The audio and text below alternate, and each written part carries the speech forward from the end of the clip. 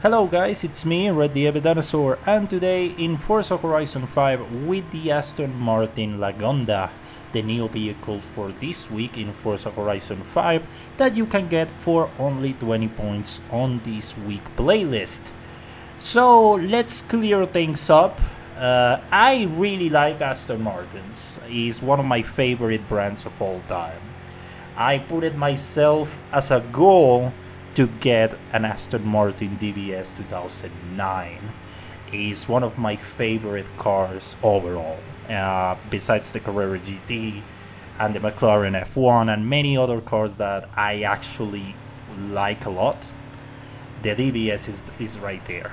And Aston Martin had brought up a lot of beautiful machines over time. On the Lagonda, it's one of those exercises of desperation that usually end awfully, and that's one of them. Like, the Lagonda was one of those cars that was made just to get a quick buck, to compete with Rolls-Royce and Bentley back then in the 70s.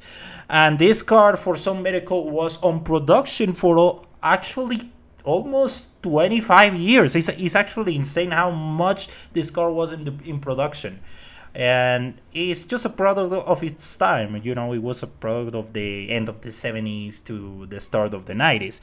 Like, this boxy shape, quite ugly car that was also very expensive, that also had its issues, typical old British car that was not very reliable. I'm so glad that this car doesn't have the Aston Martin branding. It has the Lagonda branding. It's kind of like the same of the Ferrari Dino in some way. In terms of the game, well, it makes a lot of sense that this car sucks. Because, well, in real life, this car was really fucking disappointing. It was a V8, at least doing like 200 horses. It was really underpowered.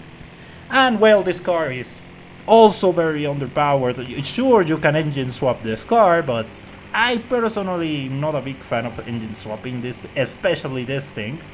So I just decided to keep the V8 engine on and just try to you know, at least pull it to 300 or to leave it on C600.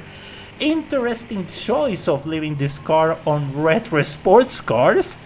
I think it will be better in another category than this, but you know, it is what it is.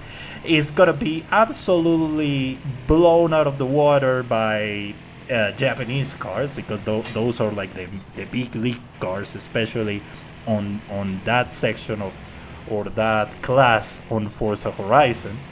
But overall, it's a pretty uninteresting car that's sure has some decent acceleration, but it's not the end of the world. But overall, it just lacks power. Like, this car is so underpowered that even with the upgrades to leave it on C600 is not enough. And even if you actually upgrade it a bit more, you're gonna feel how heavy this car is, and you don't gonna have a chance. You know, you don't gonna have a chance to compete with other cars, especially on upper classes, if you are up to the task to actually swap the engine or do more work in terms of upgrades on this thing. I'm not gonna blame you if you want to skip it. It's such a shitty car, dude. So yeah, just try to, you know, I'm just don't do it. Don't do it to yourself. So just leave this boxy thing out. So yeah, that's pretty much it, guys. Let me know what do you think about the Aston Martin Lagonda.